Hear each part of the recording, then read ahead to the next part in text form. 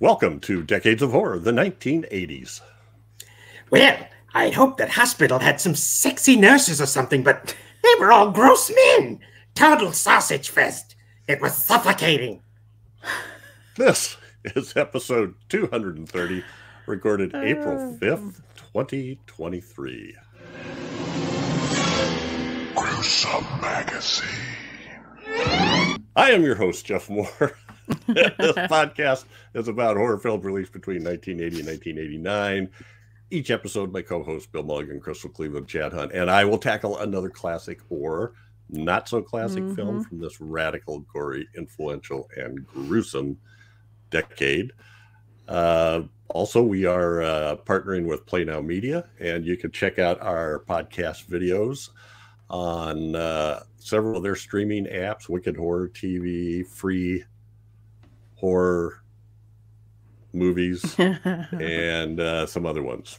I think those are the two main ones for 70s and 80s. So check them out there. So on this podcast, we start out with some basic details about the film that we're covering and our first impressions. We check out the taglines because, you know, we like to learn from the marketing geniuses of the movie industry. And then we'll move on down the line with some visual aids provided by Bill and whatever trips our trigger. So joining me tonight is Crystal Cleveland, the Living Dead Girl, and co-host of the Gruesome Magazine podcast. Crystal, what say you? I'm fabulous. I'm really interested to talk about this movie. I think I know how most of us are going to feel about it, but I think I'm curious about how the audience will feel about this movie. Yeah. Mm-hmm. I think horror fans are into it. Also with us is Chad Hunt, comic book artist and co-host of Decades of Horror, the classic era, and the 1970s. Chad, what's hanging? After this movie, a lot of shit. Words. They just come out of my mouth. I don't know what they mean. Yep. I'm here, fine. Buddy. I'm glad you're here. That was a wonderful Giuseppe Maillard, too. Thank you. Yep. Kind of a cross with a bunch of other characters, which there are some things in this movie that are seem to be taken from other movies as well. You captured the horny Yoda vibe very well. Yeah. Oh, yeah, that's basic, the whole thing. Or Grover, you know. And last but not least, Bill Mulligan, writer, director, special effects guru, and co-host of Decades of Horror, the 1970s. All-around nice guy and the chooser of today's movie. So, blame me. Just want to make sure I everybody won't beat knows around the bush. I am sick as a dog. This is my spring break. I have driven out to Montreal, Canada, and been greeted with an ice storm and a head cold. But I didn't have the guts not to show up for this because you chose it. Because I chose it. And you don't just throw something like this in there. It's like, here you go, kids, Cannibal Holocaust. Well, my job is done, and off you run. You got to stand there and either take the accolades or take the lumps. No cats will bother me this episode because all I have is the ginormous Domino who just sits like a lump. What a good boy. He is a good boy. He is a good boy.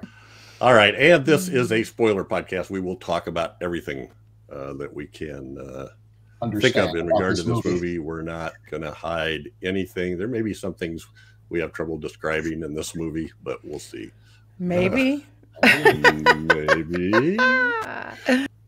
So our movie this episode is Wicked City, an anime from 1987, directed by Yoshiaki Kawajiri, written by Hideyuki, Kikuchi, Yoshiaki Kawajiri, and Norio Osada.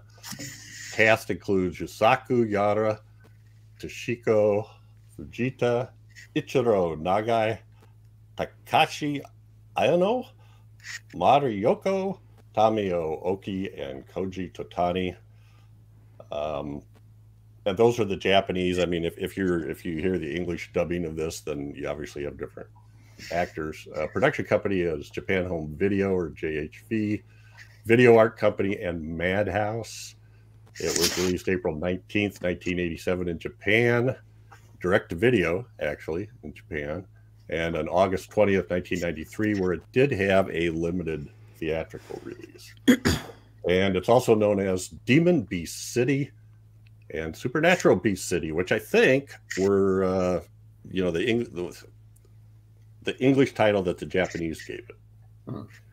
And the synopsis, which I think will actually describe the movie, hopefully, while protecting a signatory to a peace treaty between their peoples, a male human and a female demon discover that their mutual attraction may be the key to unifying their worlds. So you get the idea, folks. If you haven't seen this movie, we got the demon world, we got the human world, and they want to sign their treaty. This picture is pretty much sums it up. Yes. Before we really know what's going on, we see this guy pick a woman up at a bar who actually kills the woman he's trying to pick up in the restroom and then mimics her, I guess. I don't think she killed her. I think she said that she just put her to sleep. Oh, she did. Well, that's what she said. Yeah. But who can trust a demon? I mean, anyway. Fair enough. Yeah. Why wouldn't she? She turns into the spider-looking thing whose female parts do strange things. Maybe she didn't kill her because they still technically have the treaty. That might go too far, but because he's part of the demon shield, kind of gray there. Gray area. Sorry. We're getting too in already. So that should give you a hint of what is to come. What you're in for. Yes. Let's dive into what do we want to do first? Let's do first impressions first. Hence, first impressions. Since this is Bill's pick, we'll let him go first.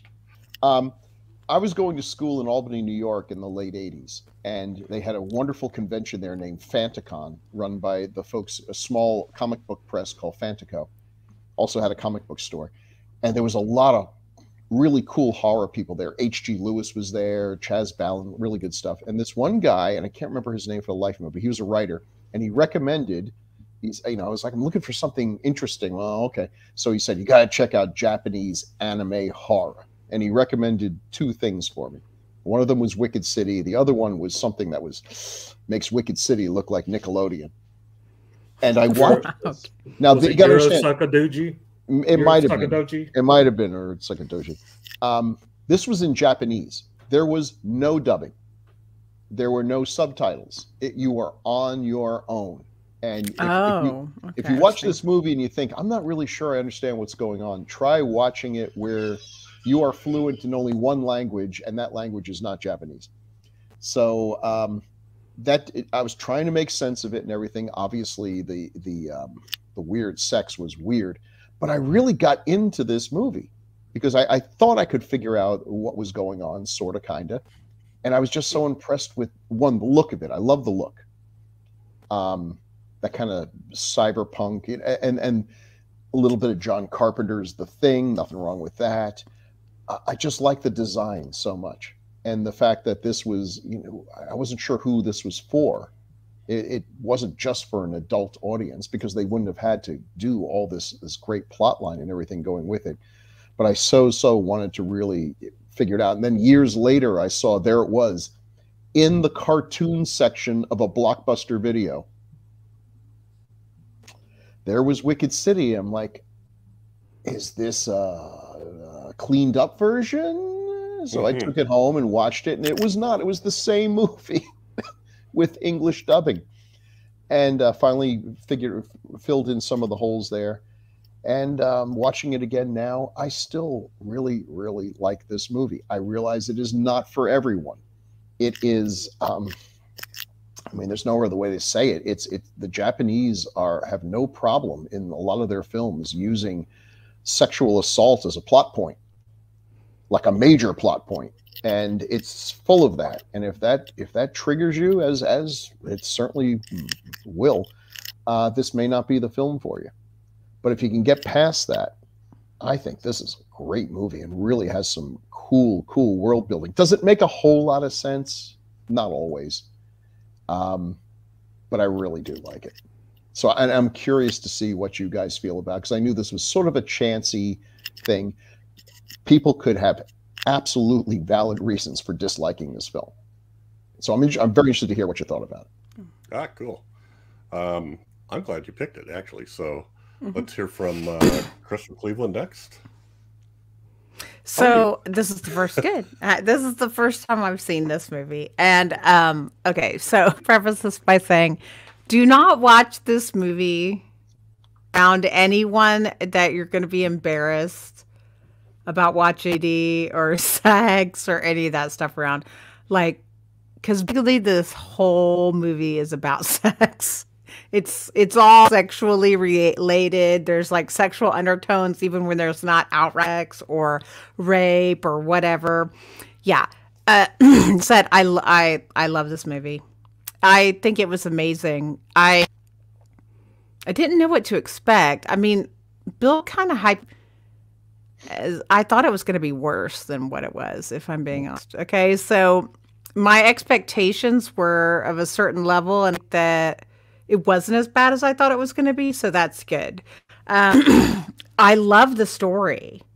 I mean, like, Bill, about if you don't know what, it totally makes sense. It's so obvious. Like, there's two worlds, human world, the demon world, and they're trying to coexist, but there's rebels on the demon side that don't want this peace to exist, so they're about to renew the treaty, and they're trying to stop it. But it goes a little further than that, but I don't want to spoil, actually, because I feel like that is a big point to the whole. The eating vagina was one of my favorite things in the whole world, and I was like, it reminds me of teeth. It's I love demons. The different types of demons, they're all different, and they have different little. Now, there's the characters are funny, they're weird.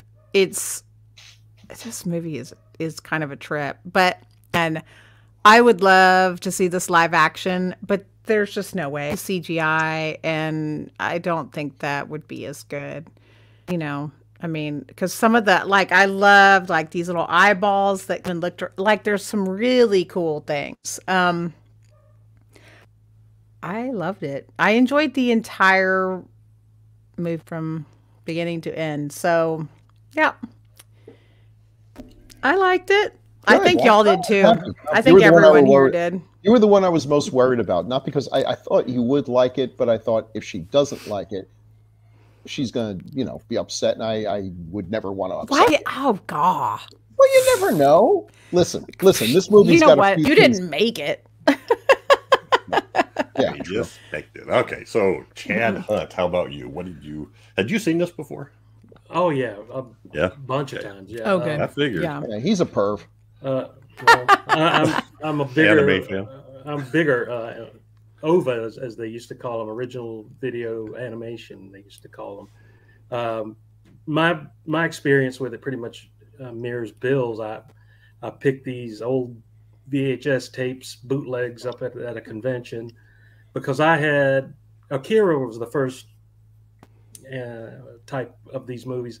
So after I saw Akira, I went for a deep dive into Japanese animation, and Wicked City was my next one. Oh my gosh! And I took it home and I watched it, and it was the same thing. No English subtitles at the time, so there was a lot of stuff in there. You could barely make out the plot, what was going on without that. But I just thought it was the coolest thing I'd ever seen. Again, I was thinking, this is the thing. This is Dark City. This is Blade Runner. This is all these weird movies combined. There's a lot of that kind of stuff in here.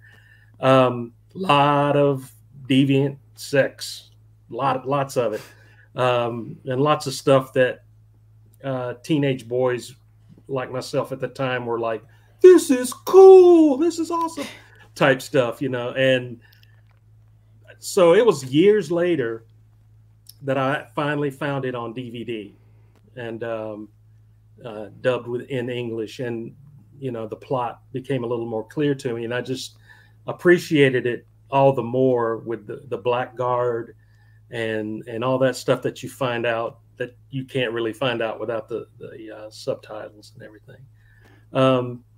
But I found out from watching it now, it's been quite a few years now since I've seen it now, but I did find myself having a problem with, and not to pick this movie out for this, but because a lot of 80s exploitation and horror did the same thing, where the sexual assault or rape is happening and it just looks, they make it look like, oh, the woman's just in ecstasy over it. Right. And I detest that to the bottom of my black little heart. I hate that so much.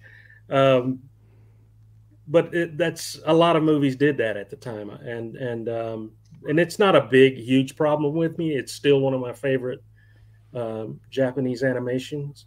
And I wish it would have went further and had more sequels to it. I really do. But the animation is awesome. The characters were just out of this world. Cool. Even little Giuseppe, the mummified looking little person there. He was just, it was all great and cool. And I still, aside from that one little point, I still enjoy it immensely. And it is one of the most, it's one of the legendary OVAs of the time that came out around that time. So. Okay.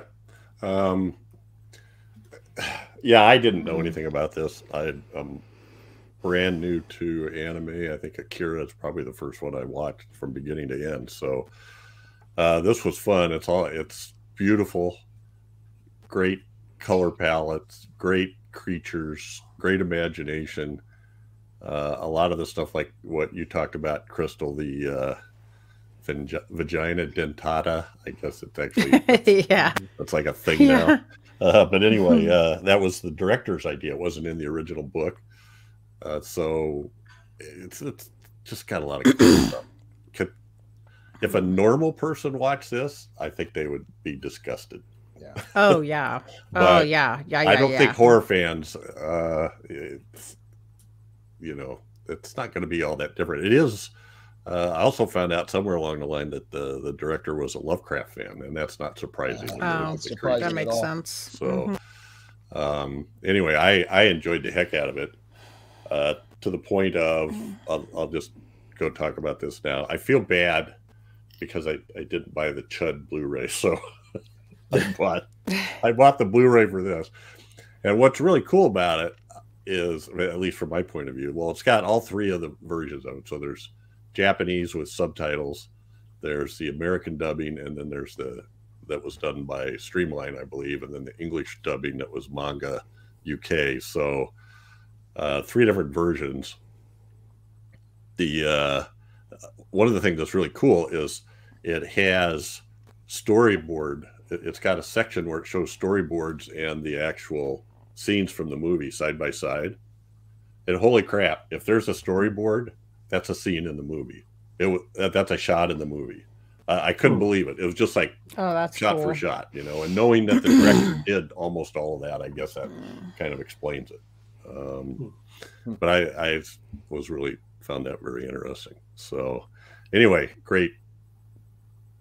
And I liked the ending too. I thought the ending was Well, I'm glad you all liked it. That's a load kind of a twist. So I'm totally with Chad. I mean, there's even a line in the movie where I believe our lead female Makia is being raped, and the guy says something like, "Oh, your body wants more, even though you're mine," or something. It was so just a big warning on that. There are rape scenes, and they're not. It's confusing because they are portrayed as something bad is happening, but the reactions of the characters is not consistent with that. You can argue that demons don't. There's differences in how things are, but that's just justifying what it is. And this is a thing. If you get into Japanese exploitation films, you gotta pick your poison, because boy, that shows up a lot.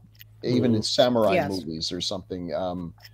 it's just not the way you're used to seeing it. I mean, even in Shaw Brothers, what was it? Oily Maniac. There's a bunch of rape scenes in that. You know, it's just sort of. But they go all out for it. The Spider Woman also. The spinneret is in her vagina. I'll say that is one of the unique things about this film. If you watch some of the other little more extreme, they come up with every possible horrifying version of male genitalia that you could ever imagine, and a bunch of stuff you could not imagine. And in this one, it's a lot more female centric. Oh, it's definitely. Yeah, which is interesting. It's no less horrifying, but it's interesting. Well, let's move on to this segment that we call Taglines with Chad. The best. That's it? Yeah. Yep, that's it. There you go. Okay. Just one time on that? I finally remember to turn the loop off. And, you know. Usually I gotta wait for the end of. I think the last one. All right. And by the end of these taglines, you'll have a pretty good idea what the plot of the movie is, I think. I feel like this is the whole novel written down here. It is, just about. Okay. The taglines for Wicked City are as follows. Tagline number 1. Something wicked this way comes. Oh, I mean, Rip sure, off. okay. That's Yeah, poetic. it is, but I like it. It's got a kind of a double entendre in there too, if you think about it. Yeah. Tagline number 2. With the fate of the world lying in the balance, his task is simple. Protect a man's life for 24 hours. Thrust into a world of supernatural treachery, his only hope that his new partner is as good as she looks. Not sexist at all. No. It's also a synopsis, not a tagline. Fabulous. Well, he's a kind of a hunk too, so it's sexist all the way around. Yeah, but it's not gonna fit on a VHS box. All right. Top agents from opposite worlds. They're the last defense against the anarchy of the black world. A little racist, but otherwise that's pretty good. Yeah. So Yeah. I don't think was it ever called the Black World in the movie? They're called the Black Guard, but They were called the Black World, yeah. Yeah. Okay. I think in the dubbing I saw it was. Yeah, it was. They'll fix that if You they know. ever remake it. Next one is the twisted beings from the other side will do anything to stop them. Who? Okay. That's Stop who? fair enough. Yeah. Some Here's another one. Horrible things that make the city tremble, the bewitching, voluptuous women of the demon world, the spirit of the Black Guard explodes. The attraction between man and woman, a complete visualization of Kikuchi's world. Kikuchi. A lot of word salad there. I guess, yeah, you got to know who And Kikuchi is. speaking of which, he had like a 11 novel series of the Black Guard. In fact, he was like prolific as crap. There's a bunch of anime, or a bunch of book series that he wrote that have animes based on at least some of them. Okay, next one. Meet the Beatles. I mean, the Black Guard. That's it? Okay. Just meet the Black Guard? That's that it. is. How you doing, Black Guard? How's the wife and kids? Really good shoe. Since ancient times, a treaty has been kept between the human and the demon worlds in order to preserve a peaceful coexistence. That peace has been protected through the years by the efforts of certain warriors. Those warriors are called the Black Guard. These can't be taglines. Yeah. That's right. This can't be taglines. You could have trimmed that in half and it would have been good. Somebody put synopses in the tagline category here. All right. The third one from the bottom. Wow. From horror master Hideyuki Kikuchi.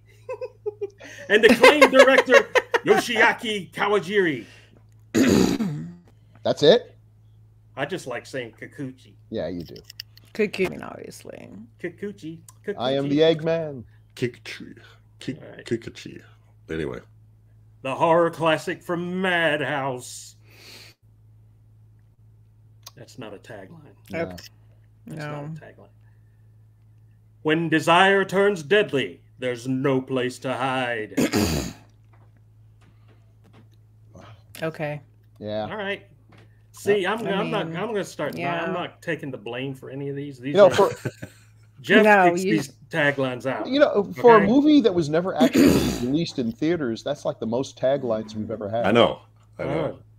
Seems the I mean, movies have we'll one or say two. though, they're better than a lot of the American movies. Let's just be That's a low bar. Yeah. But I think yeah, we very. get a pretty good idea what's going on. Right? We got to protect somebody for 24 hours. Supernatural treachery. Bewitching, voluptuous women of the demon world. Anyway, Cuckoo. we will move on from there. And that's been Taglines with Chad. Wah, wah, wah. Wah, wah, wah. Wah, wah, wah. Okay. I turned the loop back on just for you, Chad. There you are. Oh, you shouldn't have. You're probably right. You really shouldn't have.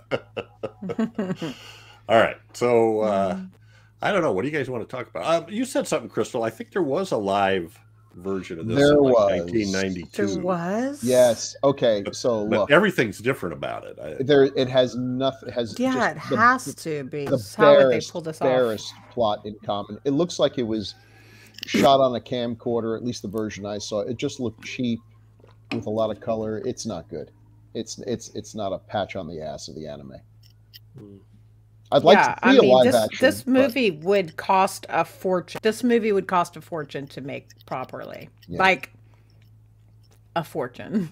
If to do it right. Not to mention it would be a CGI test. Yeah. Well, we saw, Bill mentioned it, we saw real obvious callbacks to The Thing, John Carpenter's The Thing, with the head with the legs coming out of it. Right. And what else was I thinking? The one creature, and you've got a picture of it here, Bill, but it reminds me of the werewolf transformations in The Company of Wolves. Yeah. Where the sound comes out of the guy's mouth. You know, it looks. That's true. Not that, anything there. I remember when I first watched this, I was thinking to myself, boy, John Carpenter's The Thing was a much bigger hit in Japan than it was here, because they have completely embraced the vibe. I realized this was the first modern anime feature film I ever saw. And this sort of set me into what I thought they were going to be like, and then I started renting more and more, and they were nothing like this. So it's just like pure luck that I happened to catch this one first. Probably not the way to do it. That Spider Girl shot. I mean, we're seeing demon human sex, and I think it's actually like 5 minutes from the start of the movie. Oh yeah, it's like you're not going to get lulled into complacency or anything. And boom! Oh, that's what this movie is. And we have the toothy vagina and the sounds like a Bond girl. Toothy vagina. Toothy vagina. Yeah. Yep. It absolutely does. So now, I will say this. I still prefer the Japanese version with subtitles. I think the voice acting on that, even though I can't, it's always been confusing when I watch like a film that's in the original language. I think the actors are acting well. Toshiro Mifune seems really convincing, but since I don't understand a single word he's saying, for all I know, he's saying his voice in a way that the Japanese would find, awkward. Maybe he's doing like Christopher Walken delivery, or he's doing a Jerry Lewis accent. I don't know. But it seemed to me, reading it, and I've never had trouble reading subtitles and watching a film at the same time. After a while, I forget that it's even in a foreign language. It just, I remember it as them saying that. Well, your brain starts to hear the voice saying those words. Associate it you with know? it. Yep. Yeah. To me, anyway, it does. Whereas I have found the English dubbing, at least the version I saw this time, I find it kind of flat and not terribly inspired. That they were just sort of reading their lines, and I didn't believe it. Mm-hmm. I liked it. I didn't have a problem with it, but Yeah, I don't. I thought it was fun, cute, but About the only dubbings that I've gotten used to, and maybe it's just because I grew up on them, are spaghetti westerns. That's like the only ones that I watch, and it doesn't seem really weird. Any other time when I watch them, even like Italian, like Giallo or something, yeah, it kind of depends. Yeah, some of those are okay too. You have to really, if you want to do a good job, you have to get into the vibe of the movie and the feel, and put your, like real actors do when they're reading a script. You know, they emote and they, you know, there's like Bill said, these feel like, and it always feels like they're just reading lines. Where the Japanese language, there's a lot of emotion and an emphasis on certain words and stuff. They got Giuseppe right. Giuseppe was right. And maybe because the other characters, Maki and Taki, are very, you know, they don't wear their hearts on their sleeves. They're cool. They're really cool. And so they're like, not. Why wouldn't he tell her he loved her? Because obviously he's right. I don't get it. Well, can you he's explain supposed to fight these well, he was, things, you know, for years, and so now he's supposed to trust one. And even appliance salesman by day, blackguard by night. Right. I mean, he's always kept himself, you know, separate from everyone, because in a job like that, anyone that you care about is just a liability. They're just one more thing that the bad guys can hold over you. But then, I mean, that was a weird bit in that he says that, and you're like, oh man, dick move, Taki. And then he kind of goes right back. He reverses himself, and like, oh, okay, well, still says what he needs to protect. I don't. Yeah, it's kidding. Yeah. Odd the way the writing of that. Well, I think not just the acting, but also the translation is a big thing. And I think sometimes if the translation doesn't carry the same spirit, then it makes it tough on the actors. Sometimes just a single word can change things. When I saw the difference between the international dubbing and the U.S. dubbing of Let the Right One In, I was appalled. Just, again, some of it was just single words, but those words meant something. And I think looking at and again, I'm trusting the skills of the person doing the subtitles, but looking at the subtitled version, it just seemed more adult, written at a higher level than the more simplistic stuff there. Well, I did notice, at least the ones that I was watching, you could not turn on the subtitles when you were watching the dub version. I couldn't. Anyway. Interesting. So, you know, we've had that happen before where you turn the subtitles on and they don't match the dubbing. Oh yeah. So try Mr. Vampire someday, and it's a hoot. All right. Seemed like there was something else there, but let's take a look at what Bill's come up with, because, you know, you look far and wide for this, and this is it. This is the poster. This is almost every DVD and Blu-ray and VHS cover. Understandably, there's a limited number of stills that they have out there that you can probably show. And I think this gives the vibe. It gives that kind of color palette, and it was intriguing enough for me to pick it up. That's for sure. So yeah. By the way, watch out, folks. There is a TV show called Wicked City that I think just came. Yeah, that has nothing. It's nothing to do. It's nothing to do with this. Yeah, it's like witches, I think, or something. All righty. Well, and the director. So I believe this was his first directing effort. Wicked City. I think it was his first feature film. I think he did some TV before this. Well, and in fact, this was supposed to be like a 30-minute deal to start with, right? And the producers were so favorable about it, they gave him the extra money to do that. Is Demon City part of this? Is this? I thought so, but no. Else? No, it's got similar vibes. Weird. It's not nearly as sexually out there. Okay. Ninja Scroll is a huge hit. Oh my gosh, it's a fantastic animation. So is Vampire Hunter D. Yeah. Now this is Vampire Hunter D Bloodlust. Bloodlust. Sequel to the first one. We'll have to do the first one sometime because I love that movie. Yes. I haven't seen Bloodlust, but I'll have to give it a shot. I own Bloodlust. It's very, very good. Very good sequel to the original. But I think Ninja Scroll is the one that he's most known for because that one has a fanatically loyal following.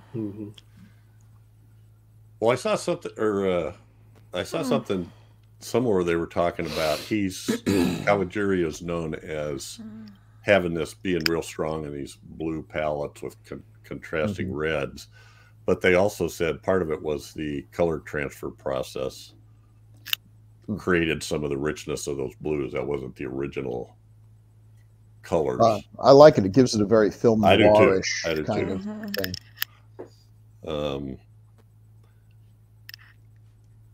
I'm gonna have to check some more of these out. I say this every time, but Tubi has a lot of them on there. Yeah, that's good. Tubi has a lot of I was impressed that Tubi had this on it, quite frankly. I haven't searched them, but when we were getting ready to do this, and I was looking around, I found 2 anime streaming services that I didn't know about before. One of them is Retro Crush, which has some free content with ads and some other content that you got to subscribe for. And then High Dive was the other one, and that is subscription only, but they both had this movie. So maybe the anime fans out there probably already know about these, but if you don't, check them out. Let's see, what else did we have here? So our lead hunk, Taki, which is kind of a lot like a Bond, isn't he? I mean, looks like if the shooter worked out. The gun is strange. Yeah, the gun causes almost as much damage to him as it does to the bad guys. Well, that was the ending shot. I think that was like Bill said, that was a great ending. Yeah. Yeah. So there's a lot we don't know about this guy, but he's good at his job, and the ladies love him. He got a big gun. It's not always clear exactly. Apparently, the old man does too. That's what they say. Yeah, he's got something. It's not always apparent what their different abilities are. So I like when the demons come after him. Some of this stuff seems unbeatable, but yet. After fighting him for a while, he said suddenly something happens, and I guess we find out later that was Giuseppe that was saving him a lot of times. If it wasn't the gun, it was probably Giuseppe. But why did the spider person or whatever go? Why? I don't understand. Like, why was she surprised that she got by the psychic stuff? Well, they thought he was dead, right? When he went into the is that what that was about? Maybe. Yeah. I'm with Crystal. I thought it seemed to infer that she was being betrayed by her own side or something. Exactly. That's what it felt like to me. I was like, whoa, okay. That's how it crossed, but I'm not sure if that was all I could think of. Like that had to hurt. Yeah. Yeah. Oh, well. Well, we've talked about her and the vagina dentata. I have no idea what you call vagina torsata or whatever that was. That woman's whole torso was a big giant vagina. That was just I mean, there's so much stuff in here. Well, you got some pictures later. I should keep my mouth shut until we get there. So let's take a look at Taki. Or Maki, I should say. I love Maki. First of all, me too. I think she's absolutely gorgeous, and she reminds me. There was an artist. Was his name Roy Nagel? He did a lot of stuff for Playboy. It was just this very stylistic, ebony white characters with dark hair, and just she looks like she walked off an album cover. And that's a cool power. These I don't know if they're laser or super sharp or whatever. These fingernails that she can It's a little bit of Wolverine. And a little, Oh, they did have some sort of. She had him in that gooby bitch, and then she just like sent something through, and it's like that's what killed her. No, I don't know what to call it. That gooby. She turned to goo, all right, didn't she? You know, she's got this androgynous thing going, but then at the end, she's just like an angel. She's just flowing white gowns and everything. And that's what was she supposed to become? She's obviously supposed to. Oh, I'm sorry, I'm getting. She's like chills. She's supposed to, you know, like, you know, she's supposed to, you know, transform into something else, and I guess that's because she's pregnant. Yeah, carrying the child. Between her and the baby, the powers increased into whatever she was doing at the end. Yeah, she's become the Madonna for this new life that will unite the two worlds together. So, and considering, I'm sorry, Bill. Go ahead. I was just going to say, considering she's only been pregnant for an hour or so, and already she's been transformed to this. We don't know how fast what their gestation is. But you got to think this kid is going to be, yikes! You know, the power that this child would have must be off the charts. Oh wow, we totally did that. Gave some stuff away. Yeah, thinking about it. Well, they still don't understand. I feeling that's where they were headed when sorry. When they mentioned the genetic stuff. And so now it all makes sense. See, the story makes sense. Like, clearly she had sex with him so she could get his sperm, so they could check his DNA. So, you know. The Spider Woman, Yeah. Because she said, "Oh, it's all right. I got what I need," and she takes right. Yep. Now, of course, the whole thing it's kind of like, really, that's what they need to do. So why didn't they just introduce these two characters? Like, we got a room over here with some, you know, good music and some soft candlelight. Go That's at not it. The way things work. No, it's Bill. not because he said specifically. He said specifically for her to fully transfigure whatever that they had to have a soul bond, basically. And that does make sense. You know, these things are not just physical entities; they're spiritual entities too. There's a lot of stuff going on. But the demons miss. I think that's what the demons are missing. I don't think they have as much of that emotional soul, and that her crying was such a big deal. That is a big deal. So this is gonna like it's like the humans are introducing the emotional to the demons, which is kind of, I think this story is awesome. All the sex and rapey stuff aside, I love the story. You know, like it's so wild. And I think it's a great concept. It's really cool. I like the idea of it. It does make all this gratuitous and often awful sexual stuff make some sense in that the only truly tender moment in the movie, the only really uplifting sexual moment is the two of them at the end, where everything else has been violence and force and trying to exert power over someone. Here was too mutual, and the result of that is the savior of the world, I guess. And you know what? I'm glad there wasn't a sequel, because I love Japan. I love the Japanese, but they tend to take, okay, that was a great story. Well, here's the sequel, and everything goes straight to hell. Yeah. You know? I'm like, so I'm happy to think these two, everything worked out. They lived happily ever after. And their kid was a real world beater without literally beating the world to death, which is what would probably happen in the end. I think they had the next generation Giuseppe. Oh God, can you imagine? Like Speaking of which. Yeah, there he is. Okay. So when I first saw this, I couldn't figure out. I thought, well, he's got to be from the demon world. Because look at him. He's like 200 years old, though. But no, apparently he's a wizard. He's old, and if you live to be 200, your head turns into basically a scrotum. Well, he was supposed to have these. What do they call them? Vestigial horns. Starting, that's what was in the book. And I need to correct what I said. Not the director, but the writer of the books was a big Lovecraft fan. Oh, okay. So actually, I would love to kind of read the then, because why is he getting horns? It was just who. It's Japanese. It was not explained.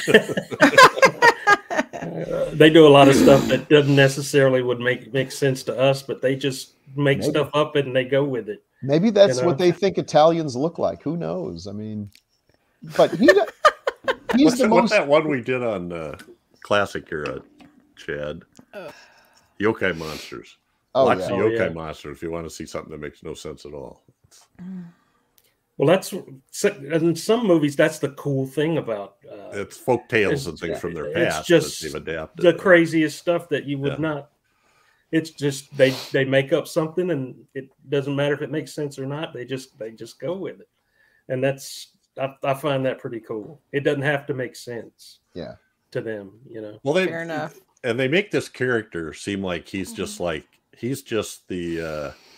the 200-year-old master diplomat that has to that they need to be there to sign the agreement. But yeah, that's what he acts like. And it turns out that's not it at all. That they don't really signing the agreement is sort of their code name for Maki and Taki getting it on and consummating their relationship. Which it flipped it over that he was protecting them the whole time, not them. Right. Taki, I just want to say he was doing a shit job when it comes to Maki, because she wasn't that well protected. But I guess that was necessary for her to be put into perils that Taki would go to protect her. And Well, why would he sneak out though and leave them unprotected? No, it makes no sense. Come on. Go visit. Well, this maybe lady he at the wanted bottom. them to. That gooby maybe bitch at the bottom. Yeah. I think the truth is he's just a horny bastard, but also that I think he probably wanted to give himself to be alone. Maybe I don't know. Well, he said somewhere toward the end that he was trying his best to spark them to be intimate. I guess that's why he was reading dirty magazines and having the guy look at it. Right. And that oh, look at this one here. She's got them, Yeah, that's how you do it. He seemed like he was all about coming onto her in the back seat too. I mean, right. Yeah. Well, yeah, rubbing I on think her leg and everything. Actually, all I'm thinking about is him like with the parasite thing. He's like, well, I definitely got something here. What? Well, he pretty much had a dirty old man voice too from in all three versions. Japanese. Yeah. Even in the Japanese version, he sounds like the same person doing the voice. It's like, but that's kind of the standard in anime is the horny old monk or the horny old. It's like old and horny and small. So this character, Mr. Shadow. Nothing too phallic about that. No. Well, just a bunch of sperms. Yeah. So let's talk about this. We have a statue of the Virgin Mary in a church that all these tentacles come out of its. They come out of its mouth or its head or what? Are they just in place of the statue? The head exploded and. Yeah, again, like you said, Jeff, the powers are whatever they needed to be. Yeah. It's like, okay, like Maki's got her magic fingernails, but when she needs to, she can also make her hair whip around your throat and choke you. So, whatever. It's whatever they think's cool. Yeah. That would look cool if her hair whipped around and choked the guy. That's how it was cool. And it was. I mean, for all we know, Maki looks nothing like she does. She may have a completely different persona, and she just picked the version that would look the best to Taki. Yeah. I'm not sure. I'm not sure physical manifestations have any rules in the demon world, or when they come here, it doesn't seem to. So besides the Virgin Mary, this shot here in the bottom, we also have a shot where he gets a cross embedded in his head. Yeah, a pretty that big slows cross him down. embedded in his head. And I don't know why it just popped in my head. This isn't in this scene at all, but there's that scene where they're driving their car along, Taki and Maki, and there's this love song playing, and then they drive into a tunnel.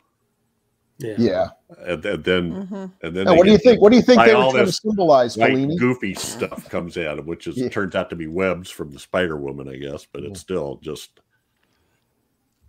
What's a metaphor? I don't know. Yeah. Ask your mom, kids. She'll explain it to you. So, And see, that reminds me of Carnage. Yeah, Venom. I love that punch. Yeah, that's a man punch right there. He doesn't even need his big old gun if he can just punch right through your head like a hollow pumpkin. True that. Yeah. And then there was the I don't remember if it was that creature or where they came from. I think it was from the head. But these tentacles with the eyeballs on the end that had mouths in them, that had teeth in them too. Yeah. Every piece you blow off comes back. Yeah. Like you had to kill every single molecule or cell of this one guy, right? Or entity, Which whatever is it was. kind of cool. That's what he says, but then Maki just slices him in half, and that's the end. But she's something new. She's super. But you know what? I guess the truth is we still don't know if he's dead, really. All they needed was enough time to have a baby. I guess sign that peace treaty, right? Right. Really, ultimately, like, what's the goal? Because once the treaty is signed, they could probably be punished for whatever you do, if you could prove it. I mean, you know. So, yeah. So she ends up with, she has to go through all these trials and tribulations to gain. This is going to sound really bad. To gain the ultimate power of motherhood. And that's when she is able to like start just kind of walking through the glowing light. And, anyway. That thing on the bottom, that's the thing I was talking about, where it comes out of his mouth. Yeah. And it kind of reminded me of like some kind of weird combination of a Venus flytrap. And this wanted me to see an animated version of John Carpenter's The Thing so bad when I first saw this. Yeah, I tried to find a picture of that walking head, but I couldn't. It's strangely enough, with the Blu-ray out there, and it's a good quality Blu-ray, it's hard to find they just quality pictures of certain scenes. I mean, not necessarily just the lurid ones, even some of the other. And then you've got, I guess, you label this one weird sex. Yeah. It's the weirdest one for me. I mean, besides the spider, I mean, there's the spider woman with a vagina vent. I keep bringing that up. It's right. like you sure do. Yeah, I wonder why. And then there's a woman with a vagina, and her whole torso is a big. As Crystal called her, goopy bitch.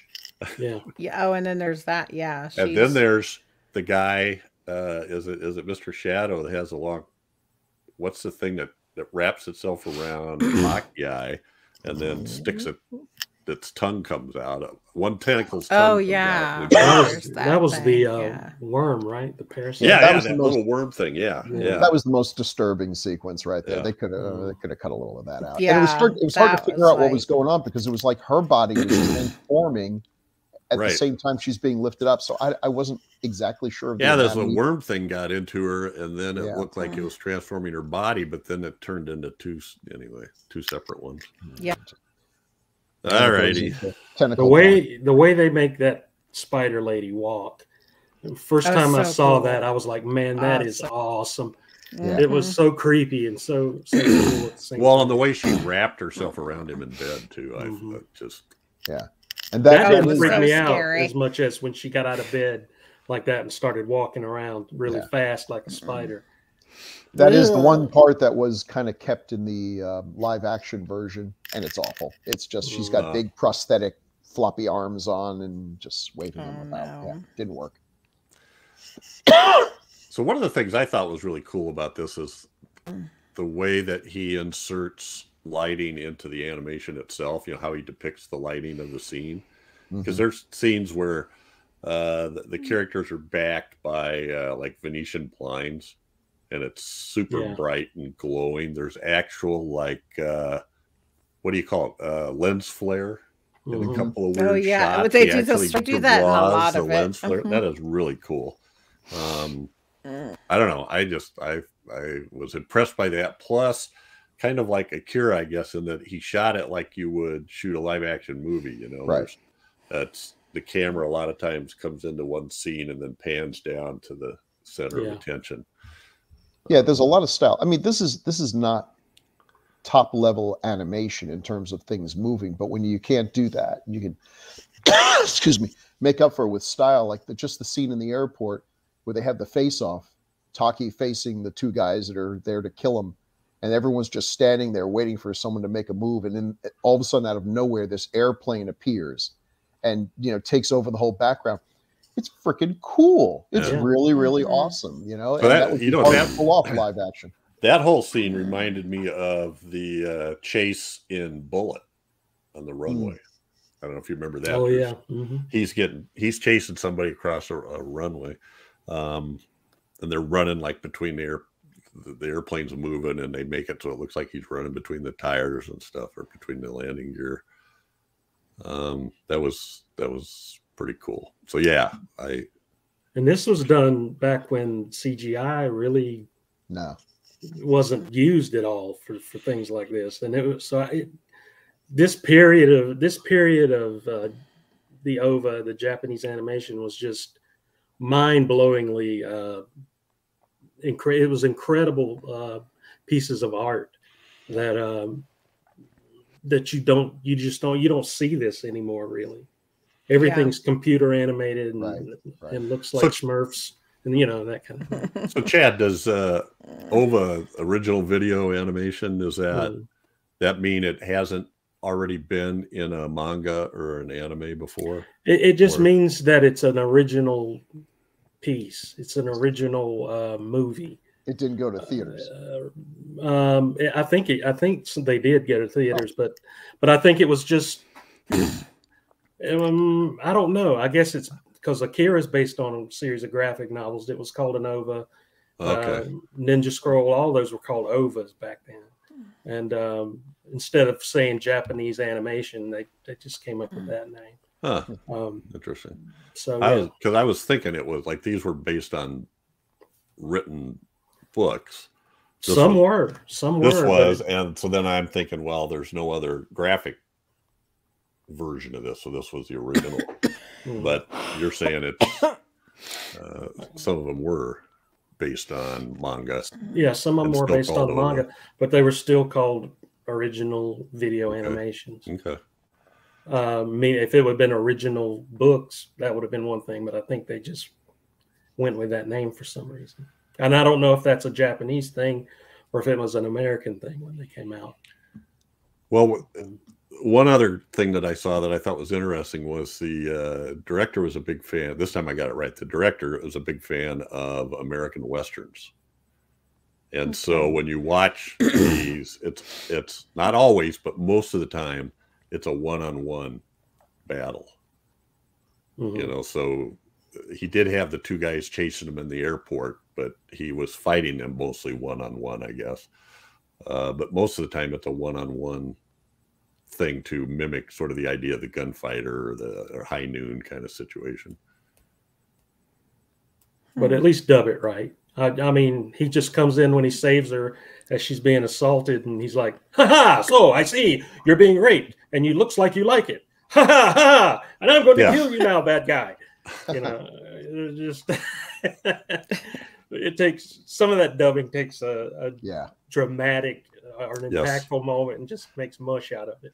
There was a couple of things like that in the Japanese version, even, but not as bad. Not as bad. But yeah, he always, in a good Western, the good guy always shows up to save the day, and that's kind of what he did in this. He would always show up to save her and Maki, but yeah, so you can see that Western influence. It was almost like it was also at that closing scene, not the one where he goes back to the Black Guard, but when they're walking out of the church into the glowing daylight and the music's crescendoing, and I'm thinking of Scarlet going, and after all, tomorrow is another day. Like the future is upon us, and we've got anyway. What was the name? What was the name of the old? A lot of the old westerns used to have it. The guys that they were guns for hire. It was like mercenaries, almost, but they were lawmen, but they were like Oh, like bounty Regulators? The hunters? bounty hunters. Not regulators, but remember Have Gun Will Travel with Richard Boone. Right. Paladins.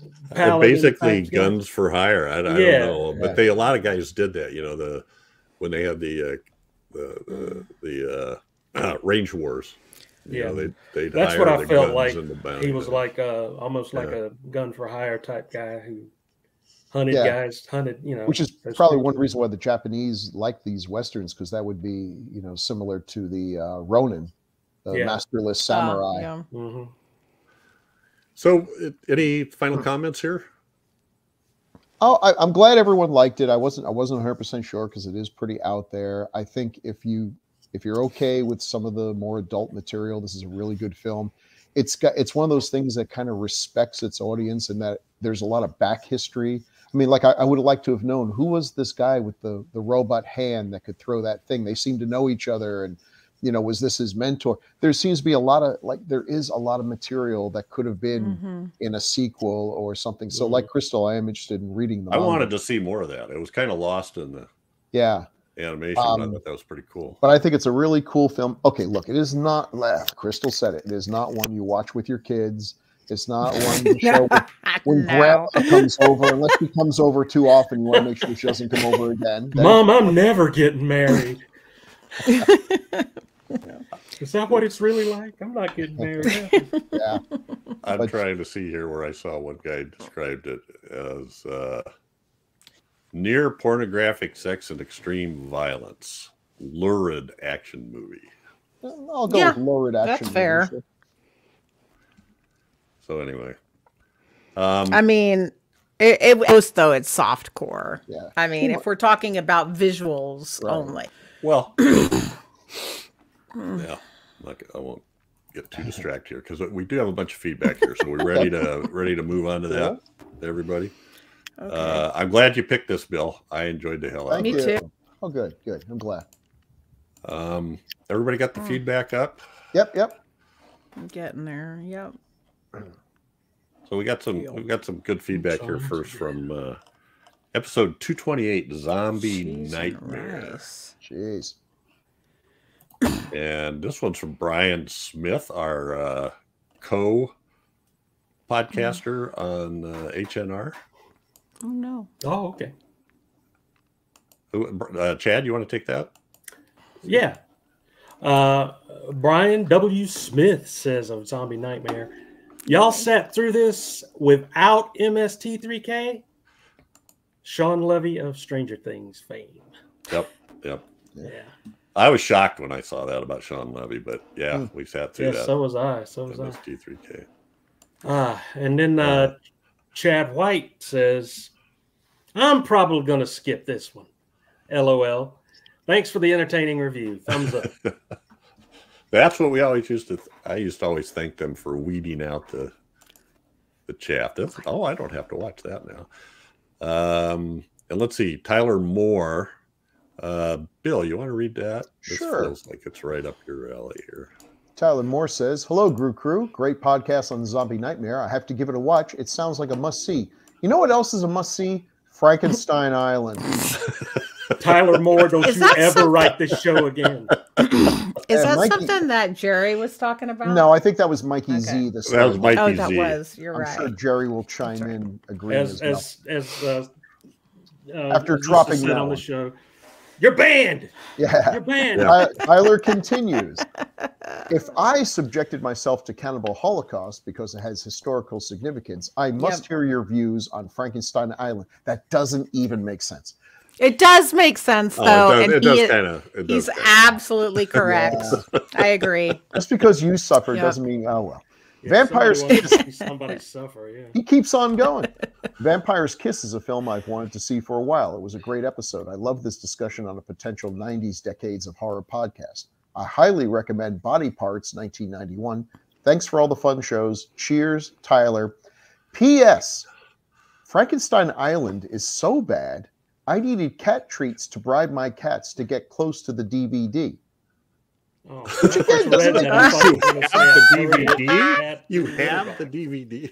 That's precarious. Actually, if you've got the DVD of Frankenstein Island, I'm glad because that. Well, guess what? Oh, wow. Maybe that's why he loves it so Frank- much, because he's got the DVD, so he's catching all the nuances that I apparently have missed all these years. Hey, Tyler, you know what? We might just be doing Frankenstein Island next. I think we No, have to. we're not, because if Santos was here, it's he would my ban choice. He would ban it. It's my Uh-oh. it's Oh. my choice. It is, And your it's choice, on and I didn't Tubi. ask you ahead of time. And it's on Tubi. Is this no, a- I'm So feeling sick all of a Tyler, sudden. thanks to you, we're gonna watch Frankenstein Island. Everyone That's knows my who to pick. blame now. Don't forget, Tyler, you don't son forget of a Mikey bitch. Z though. Well, Mikey Z is on the permaban list. Mikey's the Speaking best. of which, and let's go. I don't know if I want. I'm going to read this one. Okay. Wicked City. Wow. We got comments on Wicked We haven't City even done These before. people are quick. Well, I Yeah. put out the like the first of the month. I put out the schedule for what we were doing. So these were comments on that. Jerry Chandler says, "I just want to say I love and respect Bill Mulligan. Uh-oh, that never ends well. We have it in writing, though, and I may be one of the few who still do after this. Nah, it's a good choice. It has its really twisted moments that seem to be the really in thing in a lot of Japanese horror from across the years, but it's not as bad as the Rape Zombie series. Well, Never heard of it. You know about that, Bill? I don't, but I'm afraid to even look Yeah. now. So, you know, grading on a curve, he says. Surprised you're not getting around to Vampire Hunter D now that you're dipping into the anime world. Yeah, it's the cliche, I guess, but both Vampire Hunter D and Vampire Hunter D Bloodlust deserve a look. They do. Plus, well, you might be introducing them to a lot of people, even with the huge rise in the popularity of anime over the last 20 years. Older stuff like that and the D movies and Ninja Scroll and even not so old Jinro the Wolf Brigade seem to fall out of the current pop culture mix. Yeah, we'll get to them. I'm not shuffling off this Mortal Coil tomorrow. I mean, we'll get to these films. Vampire Hunter D is definitely one on the list. Well, and since I hear the word vampire, I think it was Jerry that did this. I actually did watch Jesus Christ Vampire Hunter. Oh, I think he brought that up. It reminded me a lot of what the heck was the name of that movie? Velocipaster. yeah, Is that the name of that? yeah. Anyway, Fair enough. all right, and then Jason Gilbert. I'm going to let Up you the read irons, Jason. the Chud stuff. Crystal. Jason Gilbert. Oh, Wicked okay. City is great. Vampire Hunter D is a decent inaugural anime film, and Ninja Scroll is just amazing. Of course, if Bill Mulligan hasn't seen Akira yet, he's missing out in a major way.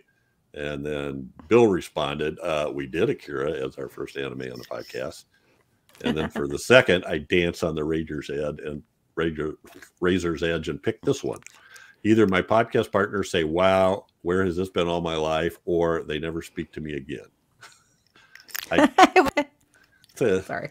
It's kind of 50-50. And Vampire Hunter D is definitely on the list for future picks if I am ever entrusted with that again. Yeah. So thank you, Jason. Jason's cool, man. Jason, Yeah, At least Jason. cool. All right, so Chud, we got There's so a many lot. weird ones here, and I kind of grouped these together. I think we have Dear time God. for this. I mean, I could be fast. Mikey Z's throwing one out to Chad here. I think when shocker. when Chud became Chad, cannibalistic Wonderful. humanoid above ground dwellers exists. What? He's cleaned up nicely, but exists. Okay. When Chud became Chad. Okay, you want to go ahead, Crystal. We'll... Are you sure? Okay. It was Leader. Chud 3, Chad the Chud. Chad the Chud. That's perfect. Actually. Yeah, there we go. A great movie. Wasn't as good as I remember it, and as you guys mentioned, some fun parts, but too much dialogue and not enough Chud. Miss Chad, it's good to see Bill's face on screen. Well, thank you, Lee Milner. Some people would disagree. Daphne, more. Okay, Daphne. I love Daphne you. from Crystal. Yeah, Daphne, I love you. And your last name is a little bit difficult, but Daphne Monet Ernsdorf. Ernsdorf. It's pronounced Ernsdorf. Yeah, I'm never going to remember that as much as I would. It's actually really cool, though. Yay! I LOV this movie. And we LOVE you. Okay, Chad, I watched Chud a few years back, and I had totally forgotten that Daniel Stern was. I know, me too. He was great in it. I love the 80s. I pretty much grew up on Tran movies. Yes. Charles Band. Boom. Yeah. I agree with Terry about some 90s and beyond segments. That would be cool. Maybe a Darkness show. Great job and great show, everyone. Sean Parks, Chud, is a favorite. I would love to have seen a version made by Carpenter. Oh my God, can you imagine? Yeah, that would have been. Bill Gabriel, Chud, has an interesting making of. Wait, what? We didn't discuss this? It's called Bill's Home Movies. We did. Yes, stop. You're killing me. Okay, now Jerry. Just a minute. Are you guys hearing? Yeah. Are you guys hearing glitches from Crystal? Yeah, a little bit. For me? Oh no. Yeah, it's like skipping syllables. I think. Yeah. I'm going to read this just because. Yeah, you do it. Yeah, I don't want to into lose here, anything. So. Jerry Chandler on Chud. First, I love Chud. Second, yeah, it's kind of slim on the monsters. There were some dumb things behind the scenes responsible for that. The idea to make them fully mutated monsters came later, and the guy came late, and the guy they hired to make the monsters had only enough time to make a few sets of heads and hands, maybe feet. I'd have to watch it again. But I actually like that. There are some story structure problems with it, most likely stemming from the way it was conceived and turned into a film, along with the overall lack of filmmaking experience involved in making the film.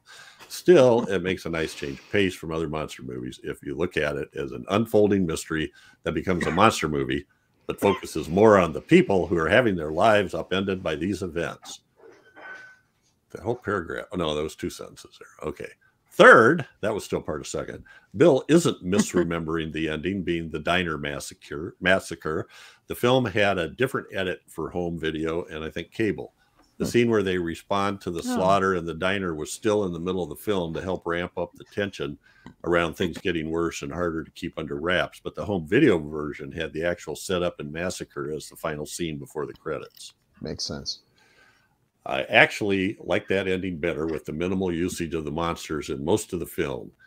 It made it feel a bit more monster to have the last scene showing the attempts to stop the Chud failed and getting a look at what felt more like an army of them on the move than any other point in the film. Fourth, wow, I could have talked about this film for 2 hours. No comment on how much of that would be listenable. Fifth, been busy as heck with the craziest time of the year for us at work, a bunch of unexpected training, working on a work-related project that involved a lot of research and prepping for RavenCon. I've got more free time and I will be playing catch up and flooding your comment sections again. You have been warned. Inserts maniacal laughter, cut short by coughing fit and swearing at the effing pollen. And speaking of RavenCon, those of you who can get out to it is going to be the launch party for my first published book. And the date? Yes, yay. which are apparently God, heading toward me even as we speak. A box of those date? books. I think it's the And 21st, Roanoke, Virginia. This will be out, I think, before then. Yeah, that's what I was thinking. Oh, don't worry. So, yeah, it just concerning the pollen. I traveled from Iowa to California, and every place I went, I got high pollen alerts on my app. It's crazy. I thought you said I got pollen warts on my, and then you said on my app, and that's all I like. Yeah, that was like, you heard it too, Chad? Yeah, I heard that too. And I was like, that was a weird turn. Pollen works on my ass, everybody, just in case you didn't hear that correctly. Now, this is a Facebook post from Jerry. He said, watching it on YouTube now, so you may catch it, what I'm going to talk about later. Bill did not remember the diner scene wrong. Keeps on going. We already talked about that. The one shower scene was also topless, but has been cropped in later years. So I don't know. I mean, the scene that I saw, yes, she was topless, but they just didn't have full frontal. So I don't know if he's calling topless. If you're not seeing nipplage, it's not I don't consider it topless then. Yeah. So, right. Fair. So maybe he could clarify that. Huh? Did you say nipplage? Yes, Yeah. I did. Okay. Yeah. I have to, because I felt silly like, saying okay, nipple, okay. so I made something. I'm just making sure of all these words because you're telling us you got pollen warts on your ass. That's we use that word all the time in Iowa. Okay. Just wanted to That make sounds fine. I'm fine with that. I have to dig and check, but pretty sure I have a DVD with the diner scene as the last moment before the credits. Gives it a darker send off. You ever have shawarma? Don't tell Bill this. We'll just let him think his memory is going. Too late. About the ending. Set aside a few minutes to go through some of this. And he linked Joe Bob Briggs on Chud. That would have been a good way to watch it. I didn't realize this, but you can go into Shudder and there's a I forget what it's called now. Joe Bob on Joe Bob. It's like all it is the Joe Bob parts. Yeah, movie-less version, which is great. Yeah, which is kind of interesting. So let's see what he has here. There's so much more to this movie let's see. He hits highlights on the reasons behind some of the very few things you discussed. Seriously, there's so much more to this movie to discuss. And then later he said, I apologized and said, hey, it was a crazy week. We were jamming. This is my sort of, oh God, it's 7:30. We can't finish this. Sort of my mea culpa about this, in that because I was traveling, I don't know. I'm a hard ass about trying to keep stuff on schedule. So we could still have them come out on schedule. We had to record 3 podcasts in 3 days. And if you count Gruesome, that was 4 podcasts in 3 days. And by the last one, I just didn't have much time to do research. And I don't know. I just felt like we just sort of brain farted on it and didn't have very far to go. It's Chud. It's not like we pooped on The Exorcist here. I mean, it's okay. Yeah.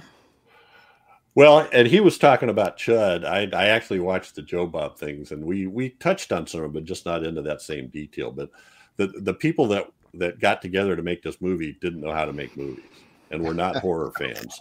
They were all art house and off Broadway indie film type actors and producers and directors. The guy that directed the movie never directed any other thing before or after.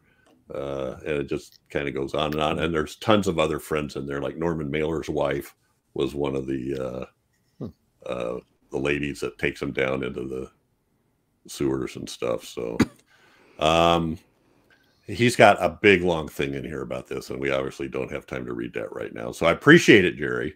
Thanks, Jerry. And I do. Love it, Jerry. And I kind of did take it personally, the very few things, because it was just one of those podcasts that I was fried and we didn't have much to talk about. So, and we didn't have Chad, so yeah. And we didn't have Chad. We're thrown change off things. Yeah. All right. So what are we doing next? Is Crystal? Oh boy, Crystal. Frankenstein's Island. There you go. All right. Not happening. Ask This for is it to happening. God, you'll be sorry. I've never seen it, so haven't give the people what they want. That's what I say. Give the people what they want. I will accept this. I will try not to take it personally if it's full, which I'm pretty certain it's going to be. Well, you know what? Because I'm going to roast the hell out of You know this what? movie. You know what? In the words of a great politician who lost an election, the people have spoken, and now they must be punished. Ooh. All right. Oh.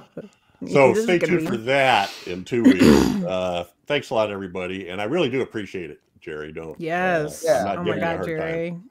There was Jerry's so the much in man. there. I went and watched Jerry that Joe knows Bob we thing, love and him. it was really interesting. So hope your schedule starts to level I'll give him off. a big sloppy kiss at RavenCon for y'all. Do it. Yeah. Plenty of ways to stay in touch. Please leave. Obviously, we do read comments. Mm-hmm. Please leave comments on the Gruesome Magazine YouTube channel. Please subscribe to the YouTube channel, even if you're listening to audio podcasts. It helps us out. And we have Patreon. we're working on some talks about extra stuff to start adding for Patreon members. So think about that. As little as $2 a month, $5 a month, whatever. Like drunk episodes? Or big sloppy kids can go. Well, that's an idea. We should do live stuff. Let's do Frankenstein Island drunk. Oh, God, yeah. All right. Well, we got to go. Catch us again here in 2 weeks for another great horror movie of the 1980s, as only decades of horror can do it. Say goodnight, everybody. Night, everyone. Good night, everybody.